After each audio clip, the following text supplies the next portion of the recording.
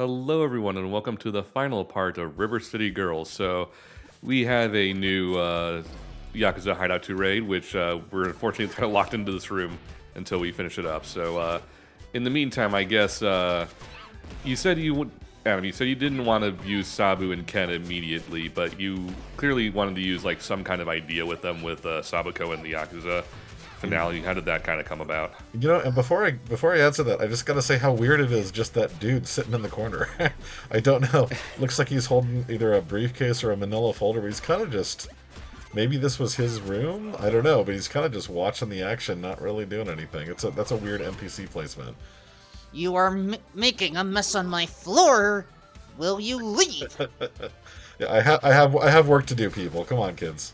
Oh, I saw just there you were kind of struggling to get in position to grab the enemy. That is something that they definitely improved in the second game, but for some reason in River City 1, when the enemy is in giving up stance, you can't grab him from behind. Oh, yeah. That's just one of those little minor things. But yeah, to answer your question, I mean, you know, you look at the old Kunio-kun games, and Sabu is at the heart of a lot of it. In fact, the very first game, it's kind of funny, the very first game is structurally very similar to this, in that it's like, rather than saving the boyfriends, you're continuously saving Hiroshi, who keeps getting beat up, and then Kuni has to save him. But you go from like fighting local Sukeban with Masuzu as the first boss, and then you fight some biker gangs and street gangs, and you eventually go fight a bunch of Yakuza, culminating with Sabu shooting you with the gun, as he tends to do in the series. So he's always kind of been there as a big bad. So we knew that we wanted him, but yeah, just, I don't know. We could have brought him in here, but it just seemed interesting to kind of bring an original character, also because it's River City Girls, to end the game with fighting a female character rather than a male character. And then it was also kind of fun to have the misdirection where the entire time they're aware of it, plus the statues, you're thinking it's Sabu until you see that intro with Sabuko in a few minutes. So, I have to wonder about this room. So, I mentioned earlier on that I had practiced with older beat-em-up games, and this reminds me very much of the last stage of Teenage Mutant Ninja Turtles: The Hyperstone Heist, with the lasers coming in at regular intervals. Was that game part of an inspiration for this room, or was there something else for the Lasers of Doom? I don't remember how this one came about. This one was probably something that Bannon came up with. But we definitely looked at a lot of the old classic brawlers. I think, this is also the kind of gameplay you would see in a lot of the Double Dragon games too. The River City games tended to be more about, just brawling with other students and just doing gauntlets of rooms of kids. Double Dragon had a lot more of like the spike pits and the conveyor belts and lasers and stuff like that. So I think it came from there. But again, it's just kind of like looking for opportunities to mix it up, so that you're not purely just punching other characters for the entirety of the game. But like I mentioned, it's pretty limited in this one. We definitely got to play with that stuff a lot more in the second game, River City Girls, too. Oh yeah, I'm definitely noticing that as I play through it. Question, Ken. Ken is fake Kunio, right? Yeah. Oh, yeah, I thought so. Yeah. So, Ken, he appears first and maybe only in the Kunio Tachi no Banka, which we ported as River City Zero, and it basically, that he looks exactly like Kunio, and there's also a doppelganger of Ricky, because on the back of his bike there's a doppelganger as well who's involved in like the fake crime of that game, but it doesn't really explain how he looks identical to Kunio, where he comes from, other than he's Sabu's adoptive son. And so I think we actually ended up fleshing it out a little bit more in River City 2 than they did in the Super Famicom game, but that's kind of what we ran with. And then of course it's funny in both the cutscenes of 0 and in 2 to play up the fact that since he does look like Kunio, Misako is immediately smitten with him and has to kind of fight her own impulses to be attracted to Ken.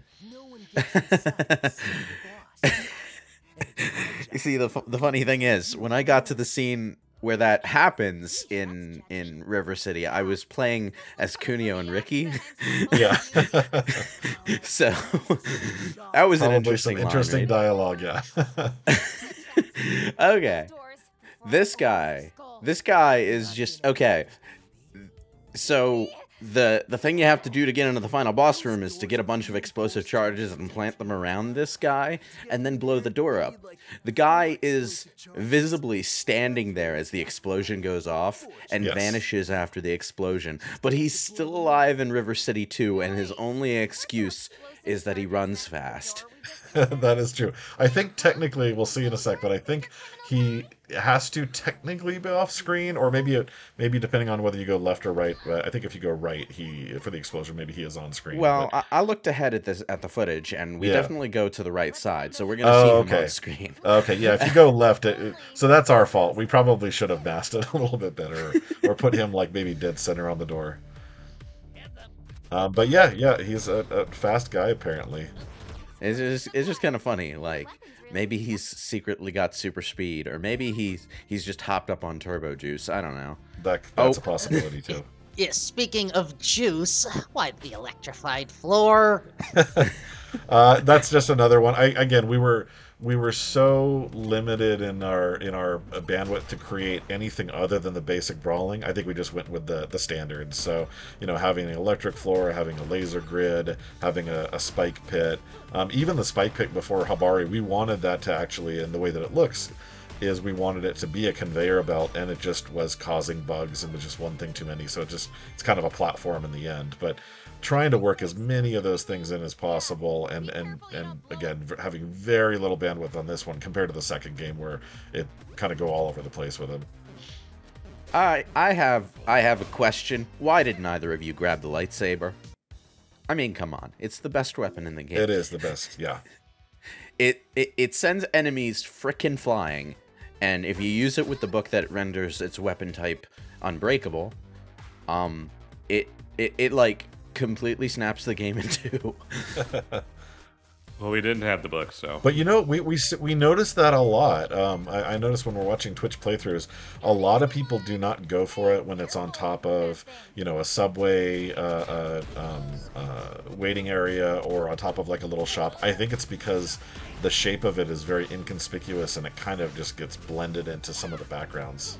Yeah, I didn't even notice it until the last room by the final boss, but once I grabbed it, I was like, wow, this thing is amazing. And I didn't notice it at all. Also, please, let me save Misako, thank you.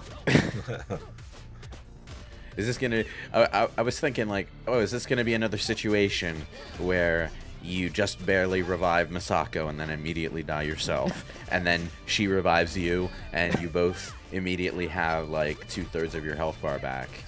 I really like those tense moments, because you'll see that a lot, or we'll see that a lot when we're watching people play the game, and I think in a way it really reinforces the friendship of these girls, having, I'm almost dead, but hold on, I'll get you, now you gotta get me, and that kind of back and forth, and, that with their dialogue, with the revival mechanic, really kind of reinforces the friendship of them. Yeah, hold on, Kyoko, I'll just give you CPR with my boot. Yeah, and we talked about a bunch of different ways with that. I remember originally, I think we were thinking of like a mini game where you would kind of like go to like a first-person view and be like slapping them back and forth to wake them up, and ultimately we ended up going with the stomp, which worked really well. It's good to do on the fly, and it's also just using existing animations.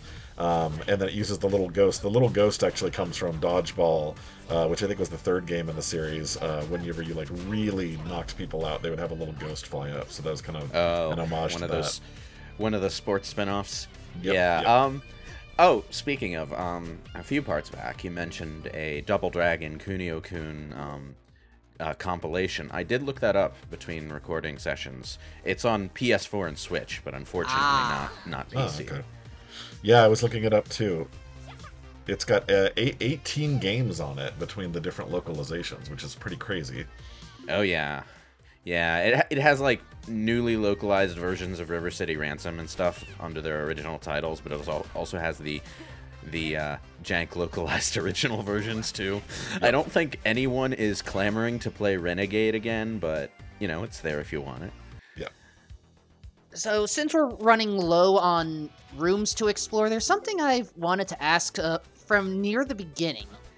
During all of these encounters, I appreciate that you kept one particular feature. How much fun did you have having every single NPC shouting out a message at the bottom of the screen upon defeat? Oh, that was fun. Yeah. So that's, for people who aren't as familiar, that's a mainstay and featured very heavily in River City Ransom, which was, I think, third. No, I think it goes. What was Renegade? I forget what it was, and then I think it goes Dodgeball, and then I think River City Ransom was the third game. And everybody knows Barf is one of them. That right there.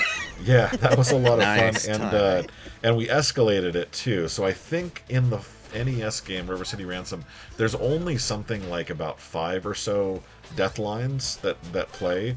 Ours is 100 lines, and they're split by the character's sex, and so a lot of them are kind of shared between male and female characters, but then some of them, because they get a little character specific, are split between the two. But yeah, it was fun. That was one of the things that we knew we had to put in from the very first mock-up image. We've got that kind of like letterbox dialogue style. That was always something that we were going to put in, and it was fun coming up with all those things and just getting totally absurd with them, like having characters get insulted as they get beat up and stuff. Well, I didn't miss the part where occasionally someone you knock out will yell, "My spleen." Yeah. when you decide to come up with 100, you got to get pretty creative after a while. I think my favorite is, does anyone even read these? Oh, yeah. Yeah. I saw a few of those myself. One I remember is one of the characters, or one of the lines is, "Whatever happened to civil discourse?" Well, it does. It's like at some point, yeah, you do start attacking the enemies a little faster than they have a chance to attack you. So Yeah. not entirely ironic when that line pops up. Again, everyone has learned the art of puberty. Yes. Watch the first part if you never understood that reference. Yeah, and it's such a fascinating approach, even going back again to River City Ransom, because they're letterboxing the entire game just because it's so focused on those little call-outs and the dialogue when bosses show up and stuff. So even though there was no VO back then, it's always been a very story-driven kind of cinematic approach to the brawler genre compared to most. I was wondering about the letterboxing for a while, but then I realized, yeah, that's just an aspect of the way the series has looked forever. Yeah, I mean, we could have made it unletterboxed if we wanted, just because, with the River City Ransom and the older games, they're probably only drawing a lot of the levels as big as needed. We've got pretty massive levels, so we could have definitely taken that off. You're doing a lot of vertical scrolling and horizontal scrolling in our games, but it was just, matching that aesthetic of the constant barf dialogue, the regular passive VO, and then kind of just, the way that the HUD is in the little black bars at the top. It felt right for the brand. Yeah, and I think it actually helps it. It makes it easier to read the subtitles on the go. For sure. Oh yeah. I have a lot of trouble in most games reading the subtitles for in-game dialogue, and I need to read the subtitles for in-game dialogue because heaven knows it's not always going to be quiet when that stuff starts happening. But I sometimes miss half of what's being said because the subtitles aren't outlined well enough, and they blend in with the background colors, and it gets a little annoying. And they sometimes go very small on them. I remember the game that was really bad was Dead Rising, the zombie game. I bought it before I bought my first HD TV, and you cannot read it on a standard TV. Yeah, I remember when I was playing early Xbox 360 games on a CRT. That was a nightmare.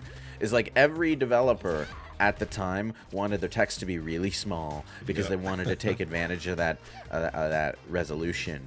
And, even at that resolution, it's not actually a good idea to have text that small, but they were doing it. Yeah. Exactly. That's actually one of the few complaints I have about Hyrule Warriors Definitive Edition. I feel like the text size got smaller when it got ported to the Switch. Did it? At least it feels like it to me. Maybe you can ask Ted about that to confirm later. I don't think I ever, like, And also that's a completely false urgency. So you hear the bleep and you guys are going in the different direction, and it creates that sense of like, oh crap, we got to get out of there. It's totally just waiting until you hit a boundary on the left or right before it explodes. It'll beep forever. Yeah, it's a very polite set of explosive charges.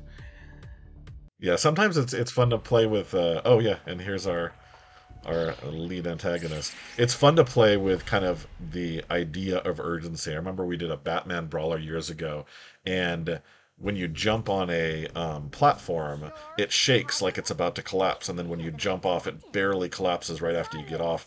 But it's kind of for show. You could actually stay on there for like 5 seconds before it actually collapses.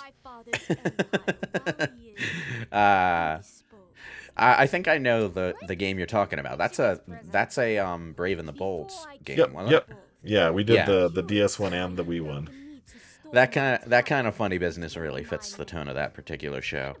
Yeah, a lot of the sensibilities of how we did storytelling in games like this and DuckTales and you know, a lot of our modern games kind of emanated from Batman. That was our first like super heavy VO game, and it was just because that was the style of that show, so we tried to kind of copy it. But ever since then, we've had a pretty healthy dose of voiceover in our games. Oh. That's a game that I haven't played extensively. I think I have it somewhere, actually, but it's fun. It's essentially rooted in Double Dragon 2. So if you play the Kunio collection and try Double Dragon 1 and 2 and then try that, you'll see we're like totally ripping off most of the moves and stuff. Now Sabuko here, we don't have like any time at all to get to know her because she's a surprise boss at the end of the game, but she does reappear in River City Girls 2, and I actually find her really interesting there because she seems genuinely less angry about losing this fight than she does about the way her family treats her after she loses this fight. And I just find that like kind of a really interesting character trait.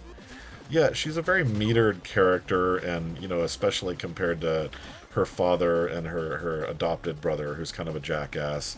And I think, you know, that was the thing that was the biggest appeal to me for the sequel, was I wanted that to be a revenge story about Sabuko, essentially. Like, she's not the main character, but she's sort of at the heart of it, and the fact that, you know, things end poorly for her and her family here really sets up almost everything in the second game that the girls and Kunio and Ricky are dealing with for the entirety of it. And I think also probably in due part to Xanthe Huynn's performance as her. She just did such a fantastic job as Sabuko, and you know, you kind of get to know which characters, once you've recorded them, which ones are the funniest, which ones are the most interesting, and we just totally fell in love with her. So it, you know, as we're developing the sequel, that was just at the front of our mind as, oh, it'd be great to do more with her and bring her back and kind of, you know, show a little bit more from her perspective, because like you mentioned, you get such a small preview of her here. You only get to see her for about,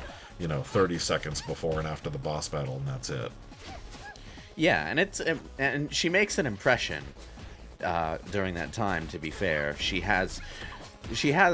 manages to have the most serious personality out of all the characters in this game, but she still feels like she fits, and that's a hard balance to hit. I think the fact that she's got enough like spunk in her to still taunt you in the middle of battle like that, or to, you know, really rub it in your face when she manages to beat you, as we saw when Ryan and Jason wiped out on their first attempt. We had very little health there. We were already low on health, so. Also, that pose there. Yeah, and the fact that she does the whole thing where she sends her bad guys out to fight you, which is meant to be a cheat, which is meant to, you know, piss off the player even more.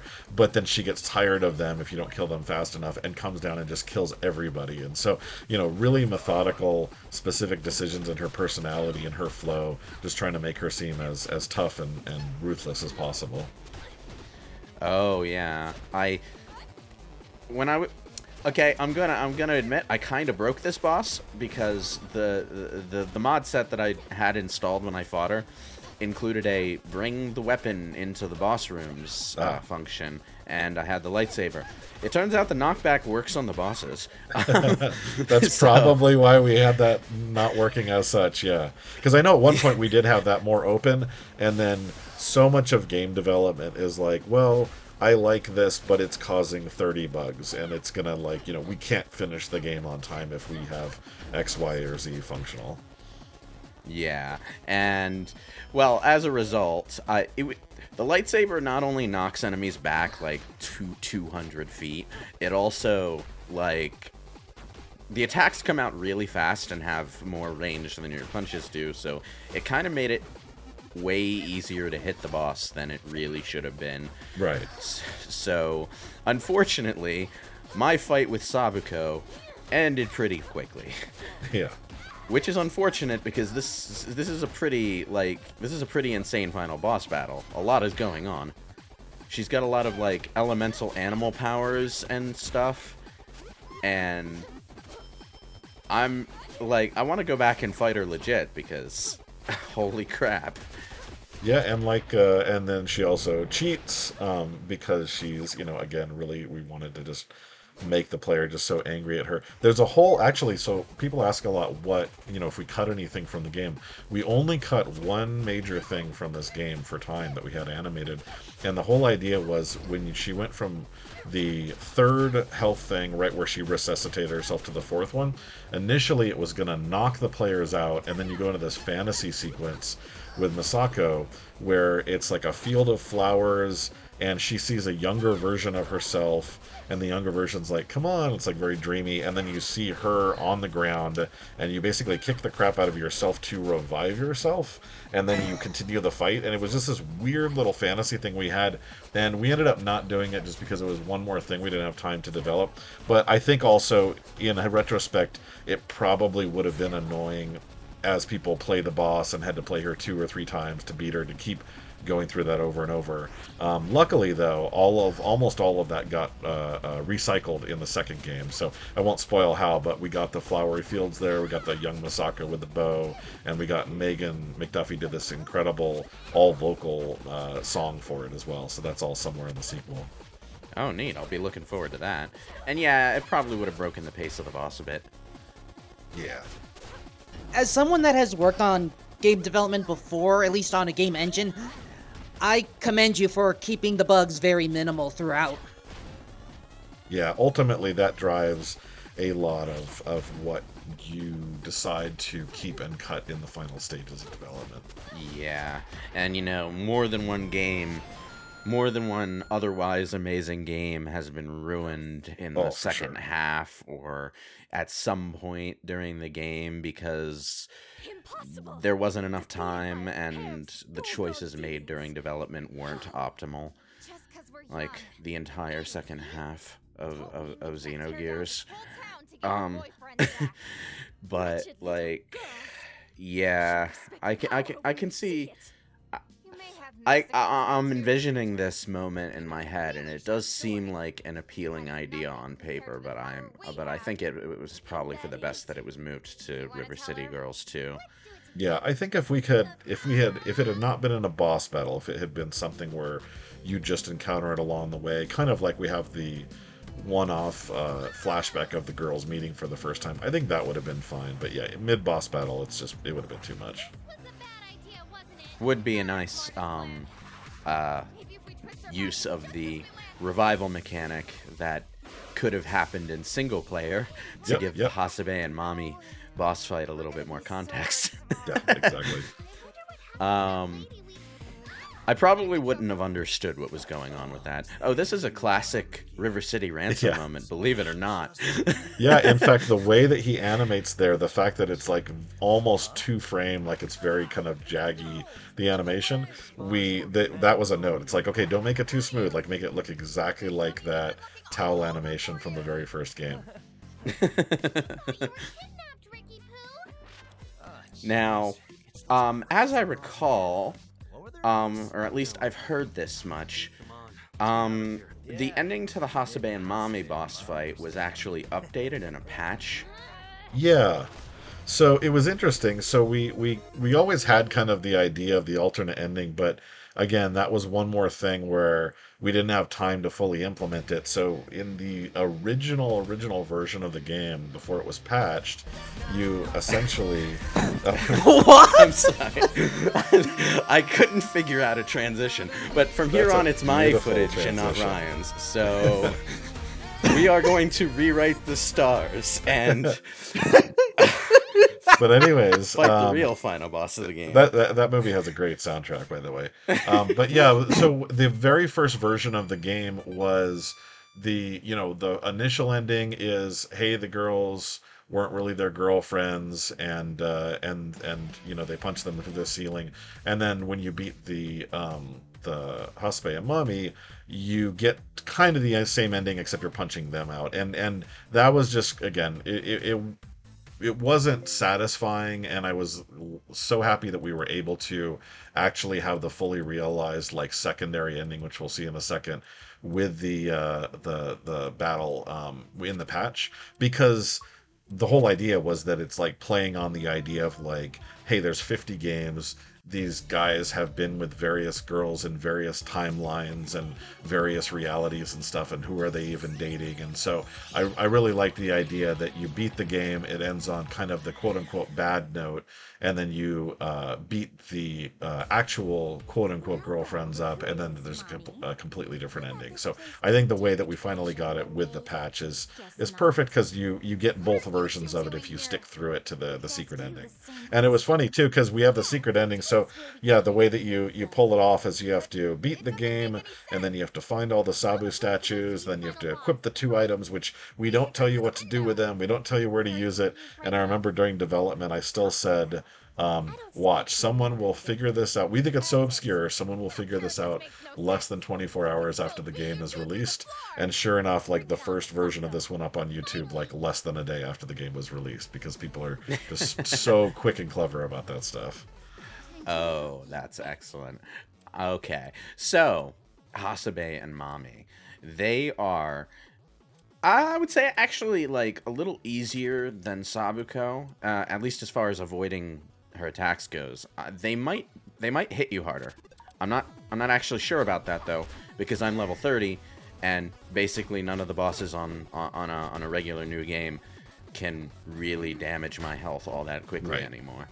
But I have the damage numbers on, so one of the things that you're going to see once or twice throughout this battle is that Hasabe and Mami have one major Achilles heel, at least for the first 3 phases, and that's that there are 2 targets that share 1 health bar. If you manage to hit them both at the same time, you're basically doubling your damage. So if you're daring enough to try it, go for it. That's interesting, and I knew that, but I never thought of it in that context, because most people do not try to like group them together. Usually, they kind of run after the one and then run after the other, especially obviously in multiplayer. But yeah, you really do get a twofer on that if you can keep them close together. One of the quirks of the combat system when enemies are close together is that sometimes you only damage one of the enemies and the others just get knocked down by the impact, but don't actually take health damage. So it can be a little challenging to figure out which attacks are good for trying to damage multiple enemies at once. But that's another thing that I think the damage numbers help for, because they give you that immediate feedback. But basically, right now I was actually trying to see if I could grab them, because it would have been really satisfying to do a stone cold stunner on one of these guys, on one of these 2. Unfortunately, not an option. And I love the absurdity of these attacks, which were created by Bannon, my AD on this, and then also KU, our lead animator. I love how crazy they are, and also it sort of, in a way, reinforces the idea that they're better than you, because they have such strong friendship. They can do these crazy combo attacks, and Misako and Kyoko are more just kind of singularly clumsily bundling their way through the adventure. So I like the idea that even right to the end they're kind of rubbing your face in how superior they are. It's similar to the Simpsons arcade game, where you can have 2 characters do combo moves together. Yep, I love that.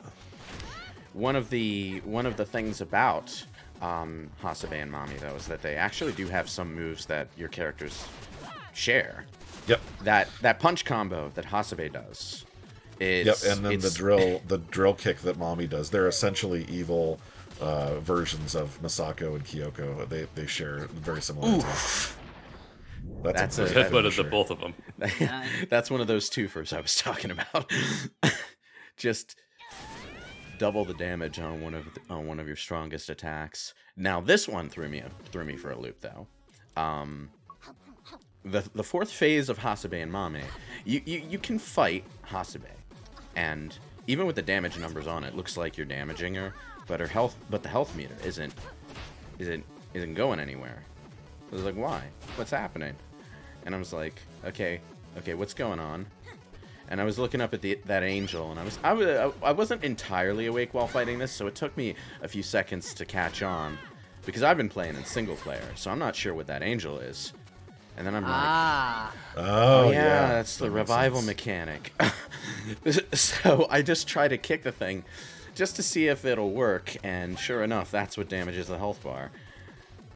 Yeah, and you can actually, technically it's both of them, but it's much more powerful to go after the angel. So you can hypothetically wear down the health bar just by attacking the remaining character, but it really is slow. We do occasionally see that though, so I'll sometimes see in playthroughs where somebody will whittle it down with the angel to where, there's a sliver left, and then, punch out, in this case, Hasabe for the final kill. It is possible. Oh, I didn't know that. Because the health bar doesn't visibly move, so... It's basically the final health bar has a ton of health to incentivize you to go after the angel, but it very, very slowly moves. Oh, okay. You see, I thought, Hasabe was just straight up invulnerable at this point, but no, it turns out she's just playing on Dante Must Die mode. Okay. Yeah, exactly. So now we get to, I guess, the confusing part with the alternate ending, and then the original story. It's, I guess what... Oh, right, and they're even talking about the meta stuff here. It's like, who are really the quote-unquote bad people in this case? Because I'm gonna say two words: Citizen Kane. What? Yeah.